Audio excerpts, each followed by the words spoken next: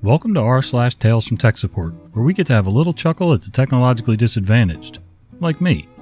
I'm Uncle Reddit, and have I got a story for you. Hey everybody, welcome back to the channel. For almost 2 weeks solid now, I've been working on closing in our back porch, finishing walls, working on ceilings, building custom bookcases, trim, you name it. Today I'm finally done for a few days. I mean, I'm not done. Nowhere near done. But I'm done for a few days making sawdust, so... Yep, here we are. I dusted myself off with the air hose. Yeah, such as it is. Had a viewer ask me today in the comments of one of my last videos what microphone I use. This is the Shure SM48. I wasn't sure if I went with the 48 or 58 for this channel, but this is the 48. Just a regular old dynamic microphone.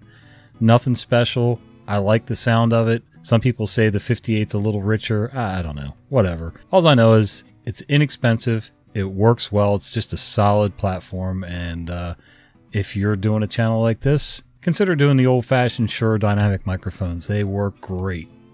Production database backup. Many a decade ago, whilst working for a software house, a client came a little unstuck with their database backups.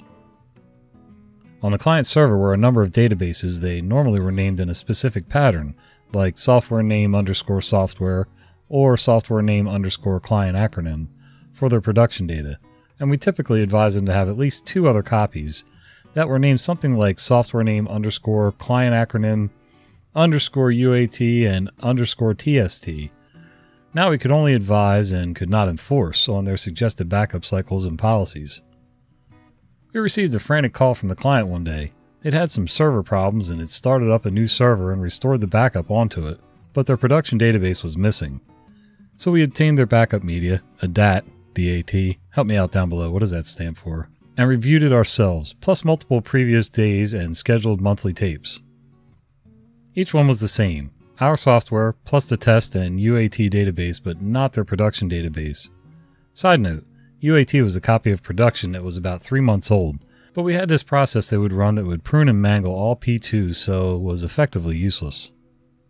While some serious stuff was about to hit the fan at this customer, a savior presented themselves, in the form of a marketing bod who had just returned from an industry conference and had requested a backup of the production database prior to going. So with a 3-day-old backup, they were able to recover their system and make any missed changes manually. Someone in their IT department got the boot. Apparently with the production database also being backed up onto the DAT, it went on to 2 tapes. So they decided to remove one of the databases to bring it back to fit on one DAT. Unsurprisingly, backup processes at that client were changed, and they implemented a new strategy whereby they also restored the production database onto the back server frequently. That was an intense few days on the support desk.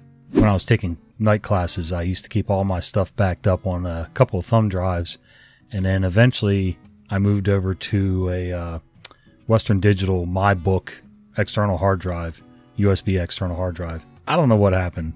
It was just some fluke, I guess, or maybe I did something stupid, which is more likely. But when I went to get my backups because my hard drive died on my old tower, I couldn't read either flash drive, and the Western Digital crapped out as soon as I started doing the actual restore, and yeah, I lost everything.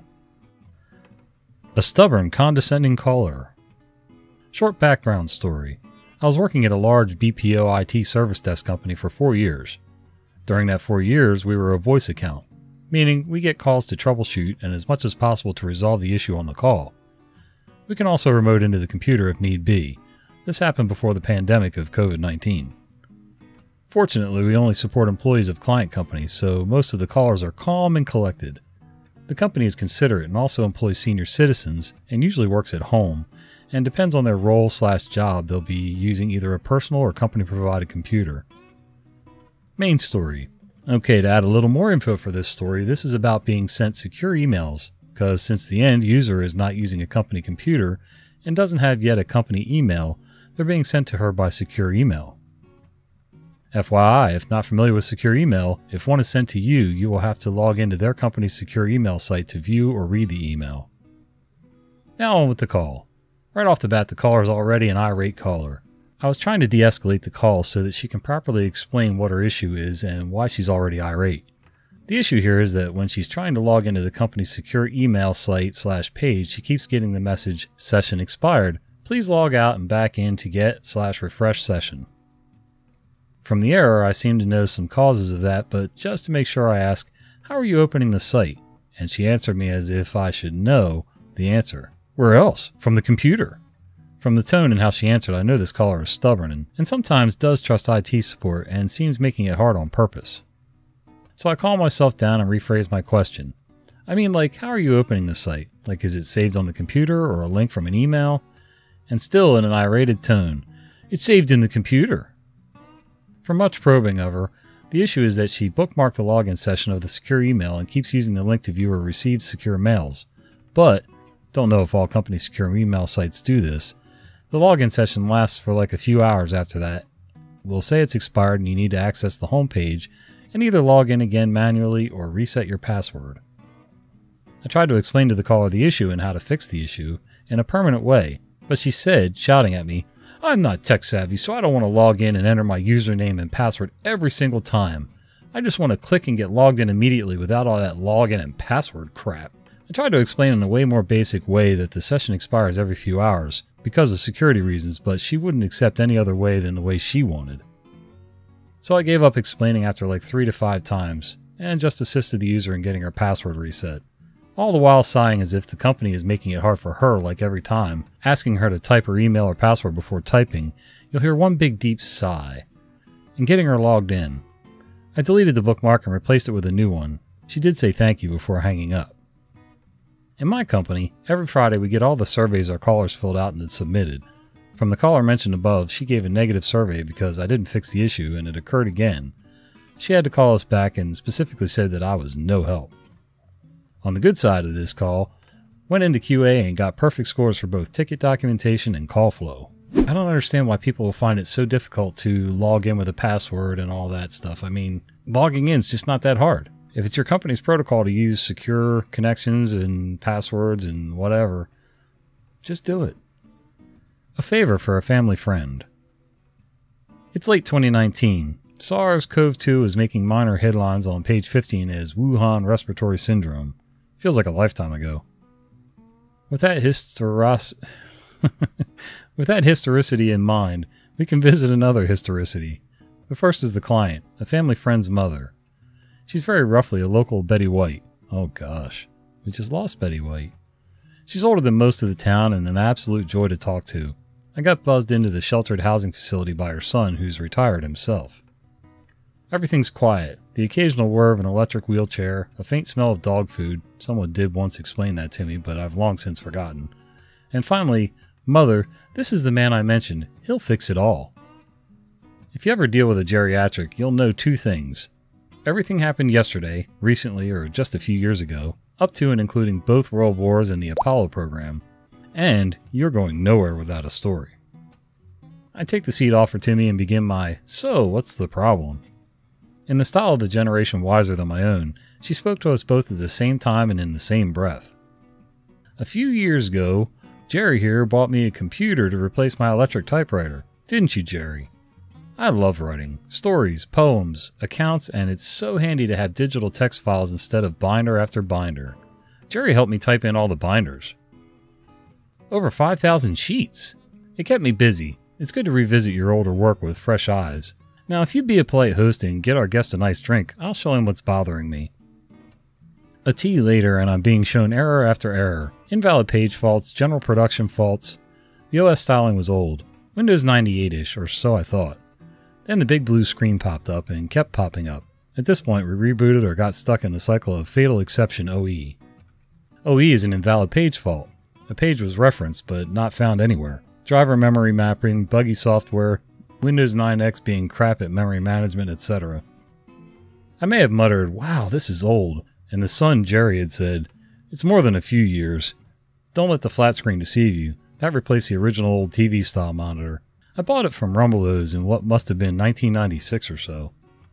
Rumbleos had gone under in 1995 and hadn't ever turned a profit, but some stores continued trading in a new name, which was variously ignored by the customers as they continued selling the same thing. Okay, I said. Can I see the computer itself? You don't move an old person's furniture without asking. That's how you lose a hand or worse. The PC was nestled between a curtain and the back of the bureau, its I/O hardware adorned, its black and red logo practicing aposematism. Oh god. SCOM stared back at me. I was merely a callow youth when SCOM crashed and burned. A friend's dad had an SCOM Pentium 90 which played a Star Wars game we all loved. I'm now an entry-level graybeard, and this machine predated my career. The Intel Inside sticker was red, not blue. I had a quick inventory of the hardware. PCI video card, S3 Trio based with empty PLCC sockets for more RAM, 2 dissimilar 72-pin SIMs, so it had clearly been upgraded at some point.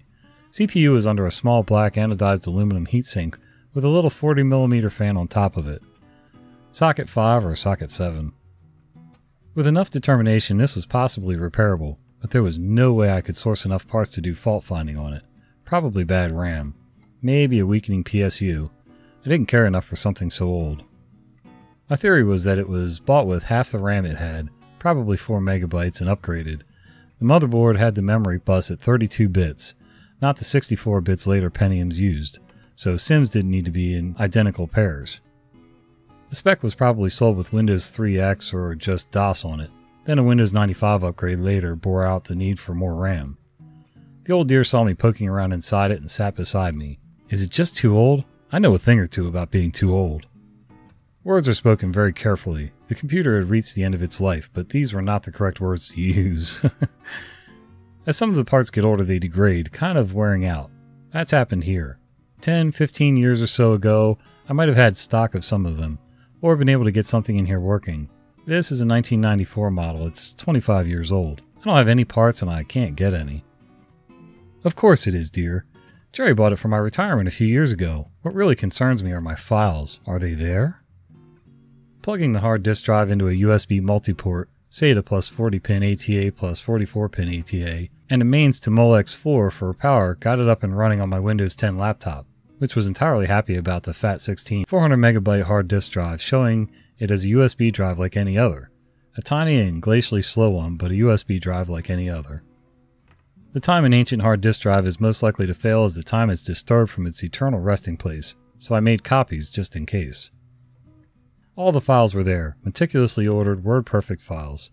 This was non-negotiable. The final state must include WordPerfect 7. You don't ask a 90-year-old to learn something new when she's been doing the same thing and meeting all her needs for the last few years. When those few years predate your entire career, saying, "Why not try MS Word?" would have gone down like a bad case of coronavirus was about to.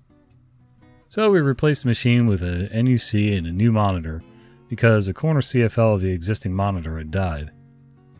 WordPerfect 7, which we had CDs for, does not work on Windows 10.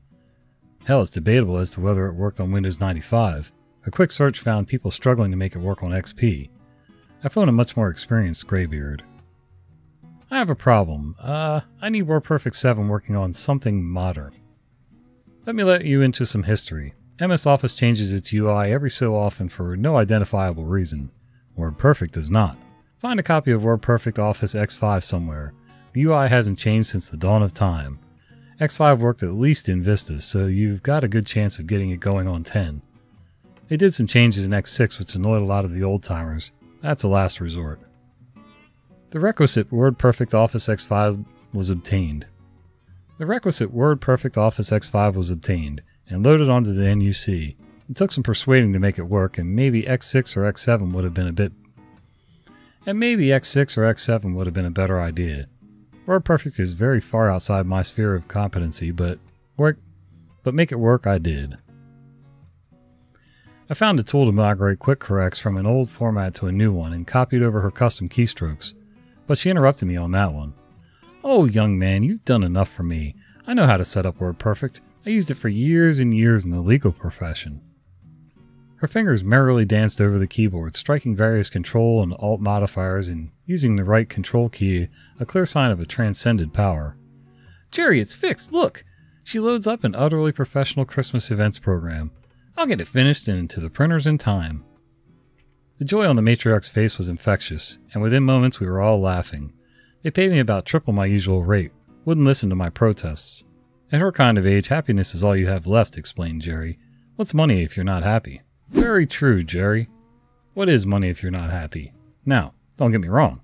A little extra cash wouldn't hurt, but having more money definitely won't make me more happy. There's something to be said for contentment. Hey, if you guys like this video, do me a favor and click this one here on the screen. I think you'll enjoy this one too. See ya.